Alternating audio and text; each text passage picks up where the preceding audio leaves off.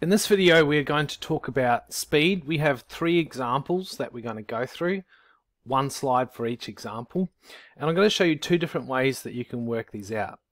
First of all, we'll talk about the speed formulas. You'll notice we have this little triangle with a D, an S and a T. Now D stands for distance, S stands for speed, and T stands for time. And the way it works is if I wanted to find speed, I look at my triangle and go, alright, if I'm finding speed, notice that distance is above time. So we go distance over time, like so. Alright, what if I wanted to find time? Notice if I'm trying to find time, that distance this time is above speed. So the formula for time is distance over speed. Lastly, what about the formula for finding distance? If I'm trying to find distance, you'll notice that this time speed is next to time. So we write that as speed times time. Those are our 3 formulas that we use, and some people like to use this triangle technique to memorize the 3 formulas. Alright, let's move into example 3 question A. We'll start by using the formula to work it out. It says calculate the average speed of a car that travels 278 kilometers. This is D for distance in 3 hours. T for time. So we want to find the speed, which is found by using distance over time, or in this case 278 over 3. Let's bring up our calculator here, and when it looks like a fraction you can actually just use the divide button. So 278 divided by 3 gives us 92.6666, so we'll round this to 92.7 equals 92.7, and because we're using kilometers and hours, our speed must be kilometers per hour.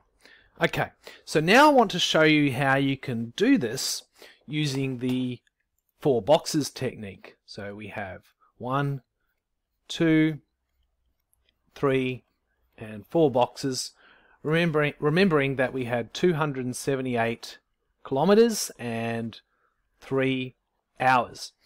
And what we're going to do is we're going to convert the units on the right side to the number 1, and we're going to do it by dividing it by 3 on both sides. Okay, so 278 divided 3 is the same number we had on the left, 92.7 kilometers. And if I travel 92.7 kilometers in 1 hour, then I am traveling at a speed of 92.7 kilometers per hour. Let's now move on to question B.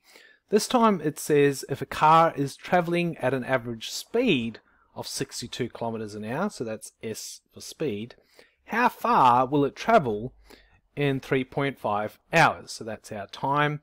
We're trying to find distance, and distance equals speed times time. So using our formula, speed is 62 and time is 3.5, and we can just multiply those 2 values together. 62 times 3.5 equals 217. So we will have traveled 217 kilometers. Now I'll show you how to do this using the 4 boxes technique. Once again, we draw 4 boxes. Alright, and we have a speed of 62 kilometers per hour. So we're going to write 1 hour on the right.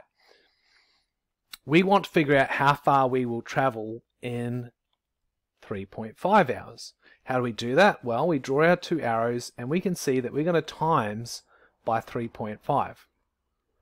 62 times 3.5 gives us our 217 kilometers that we would have traveled in 3.5 hours.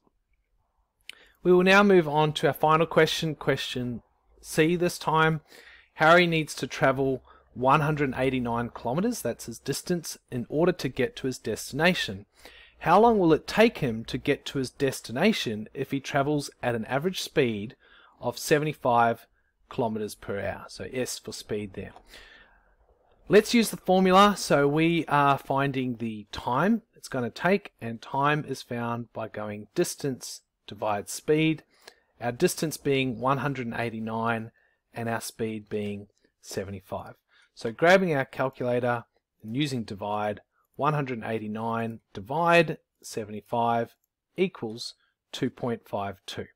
So it's going to take him 2.52 hours to get to the destination. Now, while we're at that point, I would like to write it in hours and minutes. To do that, I'm going to press second function DMS, and it gives me 2 hours, 31 minutes, and 12 seconds. In fact, let's write that all down. So that's really 2 hours, 31 minutes, and 12 seconds.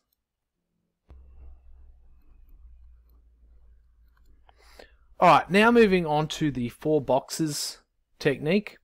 So we draw our 4 boxes, 1, 2, 3, and 4. Harry's traveling at 75 kilometers per hour, so we'll write 75 kilometers in 1 hour, and we want to see how long it will take for him to travel 189 kilometers. So what we'll actually do here is we'll use the unitary method. So we're going to convert our 75 kilometers to 1, and then we will convert it to 189 kilometers. So we need another 2 boxes below. To do that, we're going to divide by 75 on both sides, and then we're going to times by 189 on both sides, and that will get us to where we want to be. In fact, I'm going to do this all in one step. I'm going to grab my calculator and I'm going to go 1 divide 75, divide 75, and then I'm going to times it by 189. It's 189, so I'm skipping the second box here and I get 2.52. So we write 2.52 there, and we get the same answer as before. It would take 2.52 hours. Remember to read the description below for links to theory booklets that relate to this lesson.